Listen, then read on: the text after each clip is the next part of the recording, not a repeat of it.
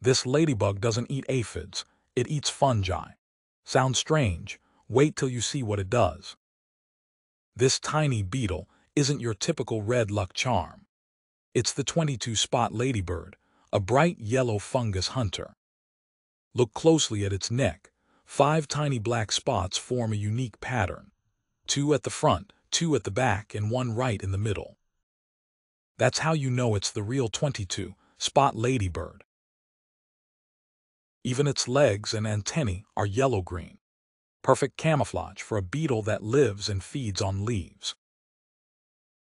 It feeds on powdery mildew, the white fungus on plant leaves. Tiny, silent, but an important cleaner of the plant world.